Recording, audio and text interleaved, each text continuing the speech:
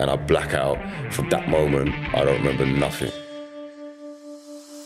Walking into that squad, thinking, right, it's Premier League now, like, I've got to get, wow, we was out constantly. Other people in that dressing room that were hiding, you know what I mean? I didn't hide.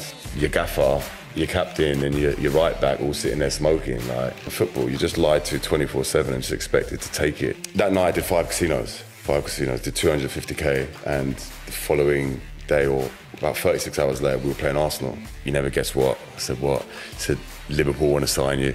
I said, nah, I must still be drunk.